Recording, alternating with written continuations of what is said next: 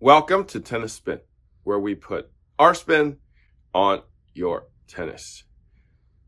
So my buddy, Randy Law, brought me a racket and said, remember when you did the video on people buying racket based on color and looks? I was like, yeah, my wife did that. Here's the racket.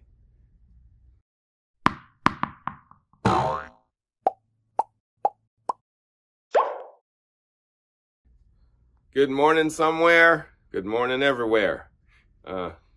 Coffee sponsor of the day, Ken Ang. Ken writes, hi, enjoy the coffee. Here's something. I found out Buy Me a Coffee needs a real valid email account to give coffee. Cannot fake. Ha ha ha ha ha, is what he wrote. I guess Ken wanted to be anonymous. Well, Ken, you're famous now for buying me a coffee. I appreciate you. All right. If you want to buy me a coffee and get a shout out, maybe you want to put someone, because I got a lot of someones here. All right. I appreciate you. Thank you guys so much for keeping it rolling. If you want to buy me a coffee, network is buymeacoffee.com/tennis spin. Thank you so much. All right, so my buddy Randy and his wife actually came by and said, we got a couple rackets for you. And he told me stories about each of these rackets. And he had mentioned that on my video about women particularly buying rackets just for looks and color. I understand that. And he's like, well, here's the one she bought because of how it looks. I can get that, right? We got the neon going. We got a very kind of late 80s, 90s vibe going on here. More like late 80s, real early 90s, where neon was in, right? Pink was hot. We even got the pink strings here. So I definitely can see that. I could definitely see that. This is what this side looks like. And we got a little more navy on the other side. And Randy was like, are you familiar with this? And I'm like, not really. I'm only familiar with the Andre racket, the Andre Agassi racket. And he's like, well, here, take it. You can have it. It's chalk it up to our mistake. And so his wife actually said, yeah, I regret it buying it. It's a pretty bad racket. So I was looking at it and I'm like, man, that's the original grip on there. See, look at that. That's the original Donnay grip. And it's not falling apart. This thing is called a FST Fuga Pro. And I don't remember them doing 1/8 grips back then. But here is one. Let's see what it says here. Variable section technology aerodynamicism. Wow, what a word. Dynamic construction technology using graphite aramid fibers.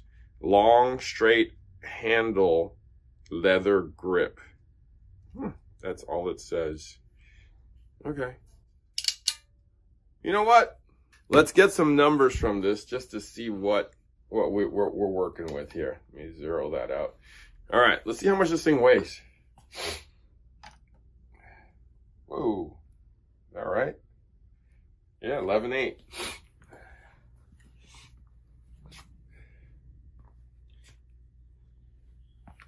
And then it is in grams, 334. That's a pretty hefty racket here. Let's check balance.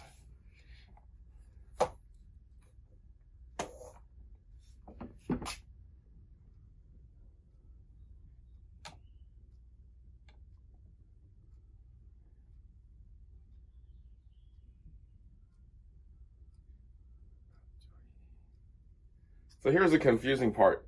There's like a little knob on the end, literally a knob. If I'm counting the knob, we're looking at 333. 313. If we're not looking at the knob, we're looking at about 320. 328. See how the knob sticks out? I wonder if it's a counterweight there. So if you count the knob, it's back here. If you don't count the knob, it's up there.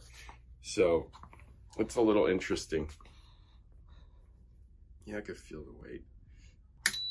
All right. Let's check out the swing weight.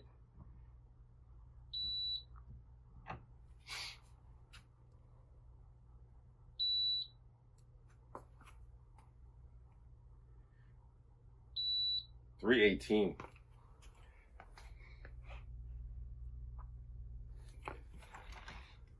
Let's go analyze. All right, let's take a look at some of these numbers here. Strung weight is that. We're into a little above blade range here. Balance is a little above. Swing weight is, so it reminds me of a slightly heavier blade. So if blade had a blade pro, well, it does have a blade pro, but let's say a blade tour, you know, which is a little heavier than a normal blade, into that 11 ounce, 11.1 ounce realm, it would have these numbers. It's definitely on the head heavier side, which most rackets were these days. The beam is definitely kind of very, like a 22 millimeter is what it's looking like. 23 maybe at the most. 22.5 is probably what I'm guessing it is. Good amount of weight in the head though, as you can see right there. But it kind of feels like a little stick to me. I don't know what it is about this racket. Maybe because it's pink. Let's see if Rob's available. Maybe he can shed a little light on the racket. Maybe he knows something about the racket. See you on the court.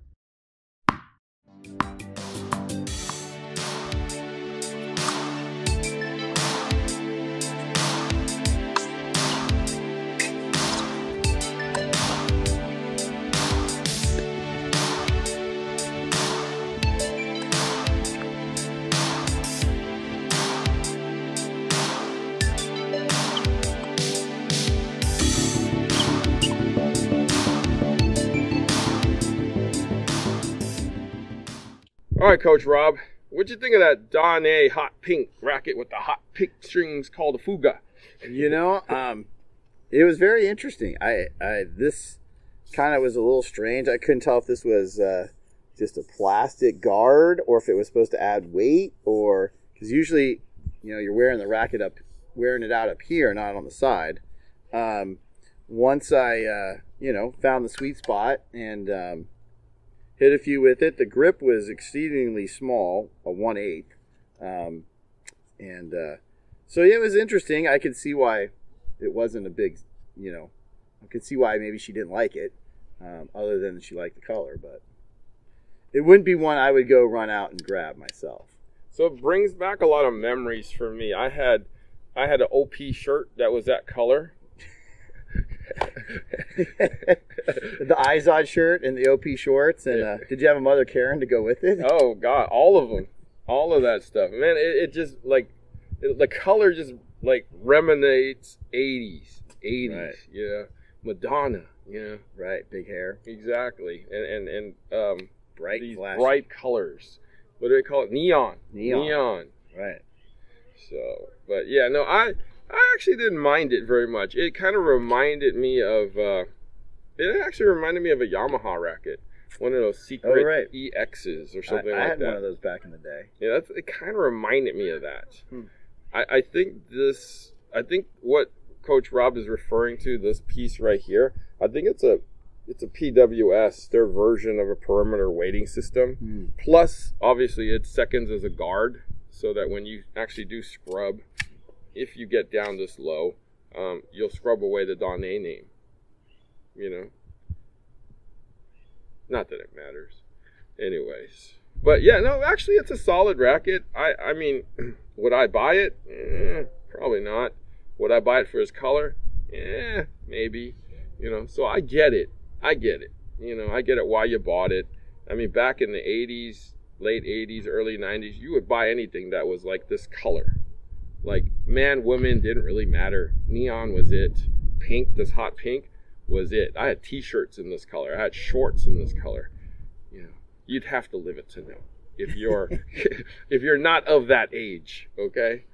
All right. I wish I could take everybody back to that, just to show you like what that was all about.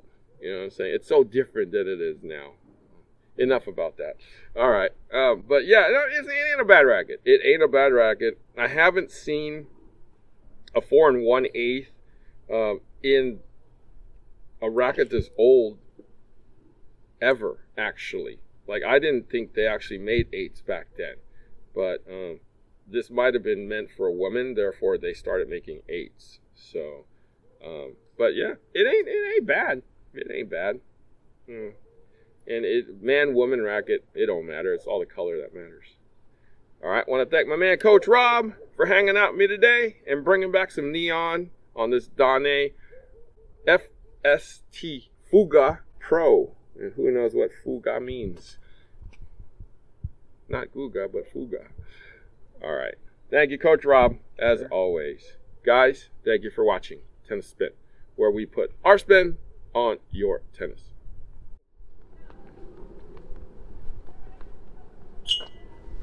Man, it's windy today. Am I at the right club? Where is this wind coming from? I should have restrung my racket. My eyes are so itchy. My socks don't quite. How am I going to deal with this wind? Man, it's windy today. I got to make sure I I'm hope tight. Leonard is stringing those. Man, did I have shoes enough tight coffee today? Why is it so freaking windy today? Tight. Where is That that water bottle? Did I lock Did I remember my? car? Where's this wind coming feels from? tight. Where is my phone? Was I supposed to get my kid from school? Yeah, I think I lost my water. Do I don't need a enough water battery bottle. life anyway. on my Did cell I phone? bring the right balls balls? right. I think I need a massage. Man, did I have enough coffee Maybe I today? should Where is have. this? How am I going to deal with Do I need this wind? sunscreen today? Let's open the APEAK app and find my Zen. As you prepare for your match, let's talk briefly about consistency.